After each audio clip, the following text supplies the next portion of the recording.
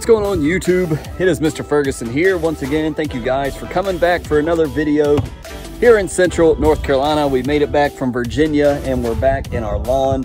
So today guys, real quick for this Wednesday video, before we get into showing you around the lawn, I just wanted to give you kind of an update of what my lawn's looking like right now.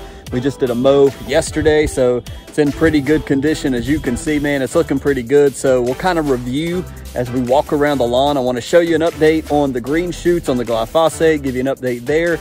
We're entering around day 11, 12, 13, somewhere around there of when we applied the glyphosate to some POA Triv. So let's check that out and show you the lawn. But before that, tomorrow we're going to be, I'm going to be going to a funeral up in Virginia. So we're going to be doing that and my uncle passed away. So just remember them and keep them in prayer. He had cirrhosis of the liver and ended up passing away. He wasn't a drinker, wasn't a smoker, just something that his body got, and he passed away. So just remember the Ferguson family and that. So we're going to do a quick short video, and I just want to bring you the update on the lawn. As you can see behind me, man, look at that. This angle looks pretty awesome, I have to admit. So let's turn the camera around, look at that, give you a few updates, let you know of all the apps. Maybe you're new and you're just now tuning in to Mr. Ferguson. I'm here in Central North Carolina. We're just north of Raleigh. So let me show you what we're looking like here in the end of March.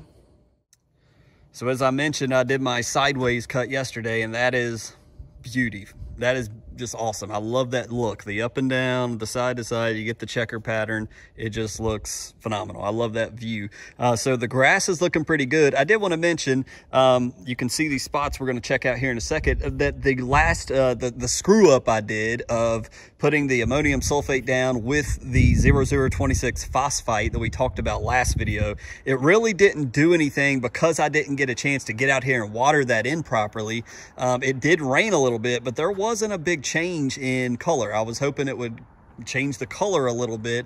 The main thing is that obviously that it will help adjust our pH, but it really didn't change that. So I may add slight, very, very little bit amount of 505. It's urea. It's got a little bit of urea in there. And so that may help color change a little bit, because this time of year, when we're in the 50s and 60s, this is the time to really get that nitrogen going. And I'm not trying to push a lot of top growth. Obviously, I don't need it to grow, but I love that dark green color. And we can't really, you know, North Carolina's a unique place because we can't really push a whole lot of nitrogen come May or come June, and then we can't really push any more nitrogen until really September, October, when it gets back into cooler temperatures like we're dealing with now. So I like to really green it up now. But the update on the glyphosate, that's what these spots are, guys. It's taken 2 weeks, but we do have a difference now. And you can see this POA Triv. It is noticeably, it's got the brown going on, it's got the yellow going on. It clearly absorbed it, and it is dying off. And that is the case with most areas.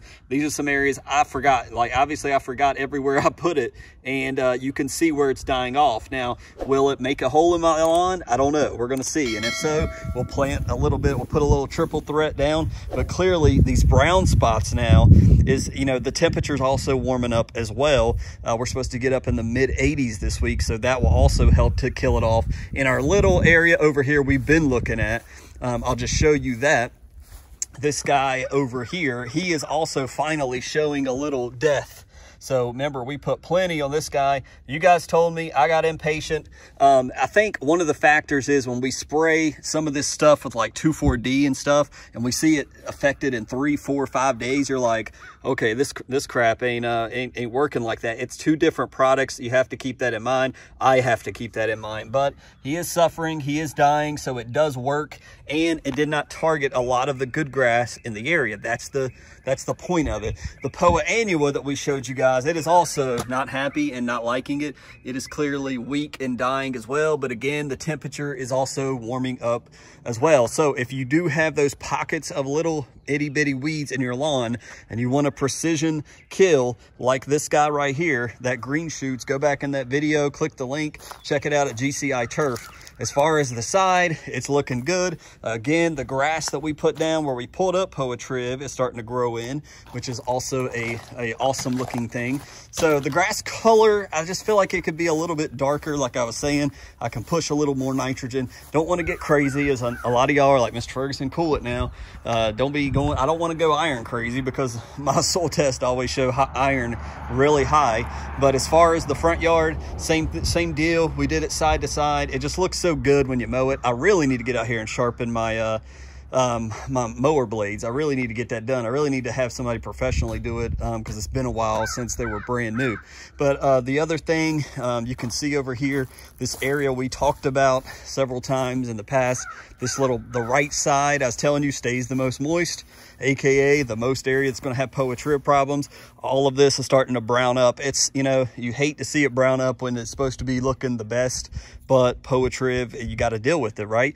So it's like on the tips of some of this now, like this guy, he doesn't look like he's worried at all. I may not have put it on there, but I did put it on this guy, and he is wigging out, not liking it. Same thing over here. So everywhere you place it, it does take forever and a day to begin to work, but it is crisping it up, drying it up. And so hopefully we may have to put some seed in here like we did over here. Here we just cut it out, and I think that's just the easier method. We got baby grass down in here, so it's just easier, I think, to just cut it out and put it in, but you may have to make sure you get it all. So I believe that's the easier way. But all in all, I just wanted to show what the lawn is looking like back here, and showing you that the color is pretty good, but everywhere we put the green shoots and things of that nature is browning up, but otherwise it's looking pretty good back here. We've only done fertilizer type of the ammonium sulfate from Lawn Supply Company. We've done a little bit of humic acid. We did RGS, and if you recall last year, man, that was, I think, the most fun fertilizing, because I did a lot of the urea, the humic coated urea. Doesn't have to be humic coated, doesn't have to be the Andersons, but that bag lasted me a very long time. For the like 75, 80 bucks I spent on it, I got lots of applications out of that thing, and it really just made the lawn look awesome. I mean, it darkened it up. Urea is a lot of fun. So I just wanted to do a quick walkthrough on this Wednesday, being we need to go and handle family matters tomorrow. I don't have a lot of time to do another video today. We got things to pack and get ready for that. So I just wanted to give you a walkthrough. Let me know if your lawn is looking as awesome, or you guys still under snow up there in the northern parts of the nation. What's it looking like for you guys? Let me know in the comments below. And we got grub treatment coming up soon. We also have the second application we need to do very soon, possibly this weekend, of prodiamine, our second application of pre-emergent. So don't forget about that. If you're doing split apps like me, we're getting closer. We want to get up to that 60, 65. It's almost time to put down that second application of pre-emergent that's going to last us all the way into the summer. So God bless you guys. Thank you for tuning in for this very quick update video. What the lawn's looking like. It's looking pretty good. We'll have to handle these spots here soon, but God bless you. We'll see you next time.